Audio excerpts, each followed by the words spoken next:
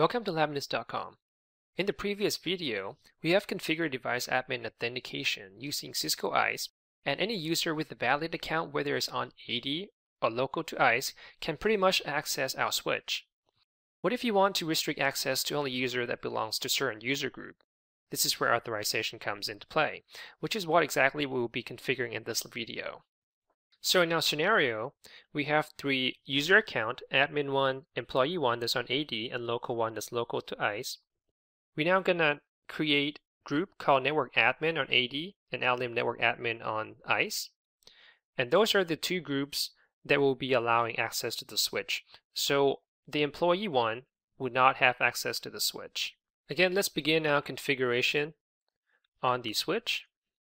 And since we have all the AAA enabled already for authentication, the only command that we need is to switch on authorization.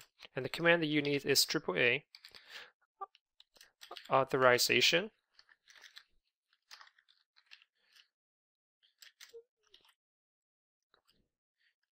and we want to use exec for shell, as you can see right here, and this access to the command line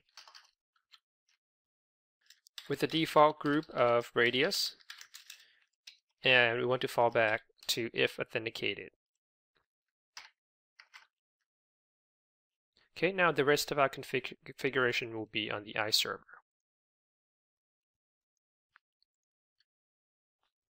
Okay, first up, we're going to have to configure a user group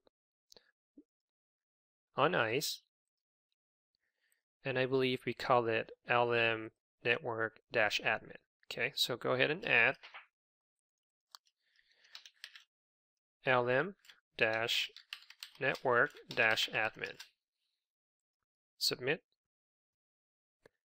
You can also see ISE comes by default with various other groups that you can use as well. That's why I personally like to put a name in front of whatever name that you give when you're configuring ISE. So for us, it's LM. So you can quickly identify that's the one that we configure ourselves. Also, if there's opportunity to make it all caps, we do the same just for that purpose. All right, now we need to add the local user, local 1, to the group that we just created. So we'll check on that, click edit, and in here for user group, you select LM network admin. Okay, save. Now let's jump to the authorization policy. Now just to show you, there are two ways to configure the condition. So let's add new rule above, and right here condition. You can either select from existing condition from library, or you can do advanced option, which is you specify all the different condition on the fly right here. Let me show you how to configure one in the library. So where we go is policy, policy elements, and conditions, and we're dealing with authorization, and we want to select compound condition. Okay, we'll click add, and we'll call it LM device admin AD. Okay, we're going to go and create new conditions right here. First, we're going to add the AD group. So we said we want to allow network admin AD group to access the device. So here AD external groups, and that you then select. It looks like we have not added yet, so we have to go to the external identity source, go to new Windows,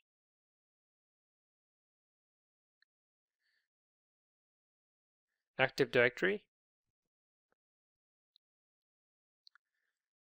under group, we have add, select from directory, and to show you, we already have that created network admin group right here, and we are going to search for that. So groups start with the word network, and right here network admin, so select, then OK, and then go ahead save config. Then let's go back to our page here. It looks like it doesn't get refresh. Let's go and kind of click around on that, and now the group gets updated in this drop down right here. And we select network admin. And also you want to, just like how you configure the authentication policy itself, you want to make sure you configure a very specific condition just to match the request, authorization request that you need. So in the previous video, we have identified some of the attributes that we can use to characterize the request for device admin.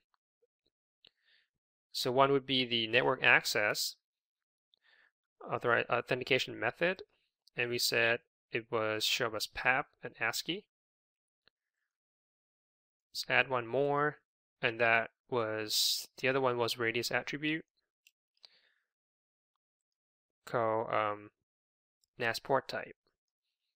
And here we do virtual. One thing I did not mention in the previous video was virtual is only for the VTY access. If you were to do console type of authentication, then it would have been async. But here we're just dealing with telnet or SSH, so we're going to do virtual. Now go ahead and submit. So that's for condition. Now once the user or the authentication authorization has been matched by the rule, now you need to decide what kind of privilege you want to grant to that particular user, and that is control by the authorization results or authorization profile right here. Okay, let's say for an AD, a user admin 1 that belongs to network admin group, we want to immediately grant privilege 15 to that user's when he tries to access a switch. So the way to do that is to create an authorization profile, and we're going to name it, just trying to be descriptive, let's call it LM permit priv 15. Access type, you want to do access accept, and these are the common radius attribute that you can use, but none of those really meets our requirement, which is our shell privilege that we want to grant to the user. To grant privilege 15 to user through radius attribute, we need Cisco. Let's wait for a few seconds while it's loading. And then Cisco AV pair. And you want to make sure you do not have any typo here, so it would be shell priv -lvl equal 15. Okay, make sure there's no typo right here. Now it's the attribute, the actual radius attributes down here gets updated, and it shows right here for our shell privilege. Click submit. All right. I mean, there are a few other ones that's come default with ISE, for example, deny access, permit access, and for IP phone and black hole. We're just going to use one that we created. Now that we have both conditions and results, we'll go back to the authorization policy page, create a new one. So insert new rule above. We'll call it LM device admin, and this one is specifically for AD user. For condition, now that we have previously configured the condition, we can now select from the library. It's going to be compound condition, and we call it LM device admin AD. And here's a quick summary of the expression. You just review and make sure that's correct. And as far as the permission that you want to grant to that, once that particular rule has been matched, we have already configured a standard LM permit priv 15. Okay, so that's done. And again, there's no need, once you have a more specific rule configured on top, there's no need for the default anymore, unless you have a good reason to. Otherwise, we change it to deny. So save.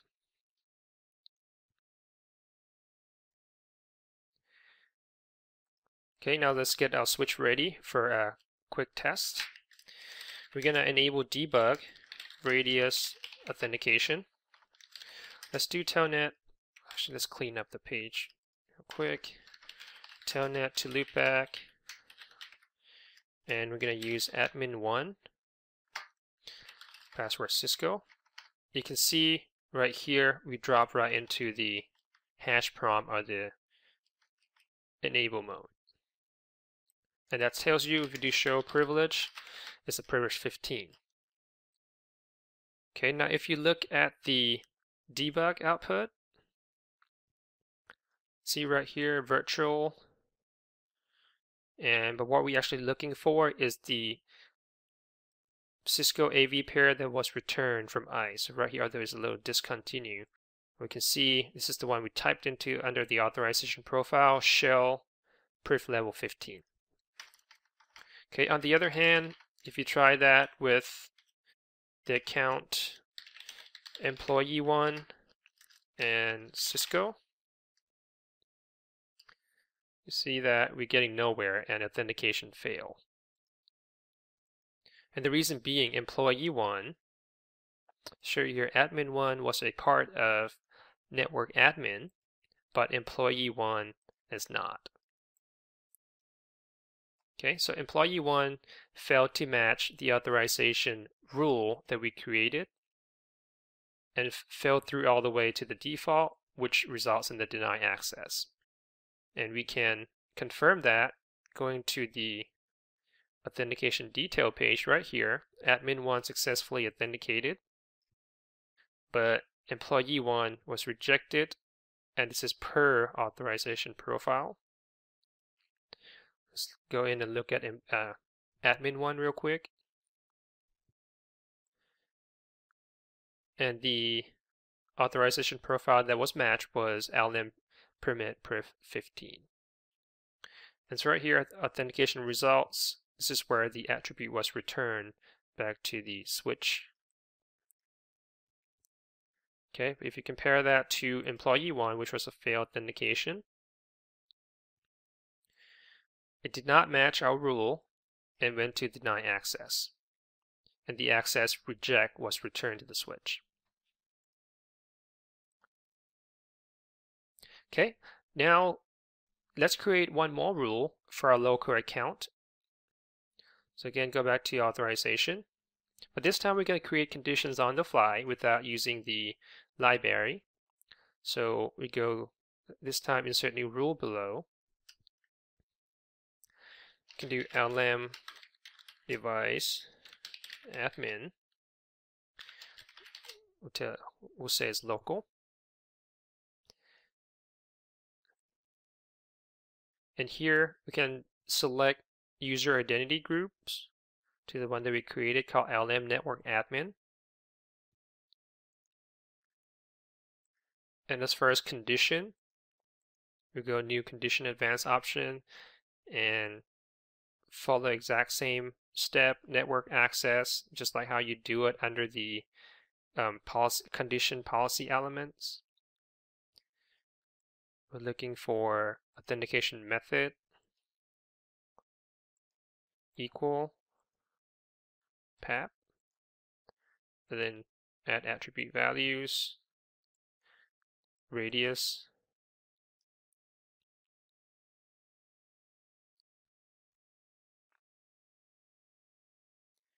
and then NAS port type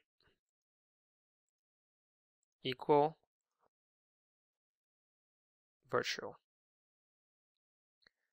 Okay, and then authorization profile. Let's say we just want the local account to be dropped into privilege 1 and not 15. So we can just go ahead and do permit access. Done. Save. Okay, now that has been saved.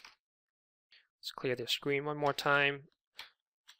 Do telnet, and then this time we'll do local 1, Cisco123. And right here, we were able to access a switch, but we did not get privilege 15 like the admin1 account.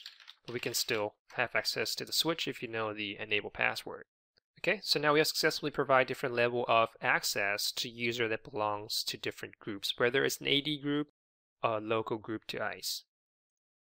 Again, coming back to authorization policy page, you can see the difference between creating a condition as a policy element and doing that on the fly. You can see if you have a series of conditions that you need for matching a particular authentication type, then your page might get a little cluttered.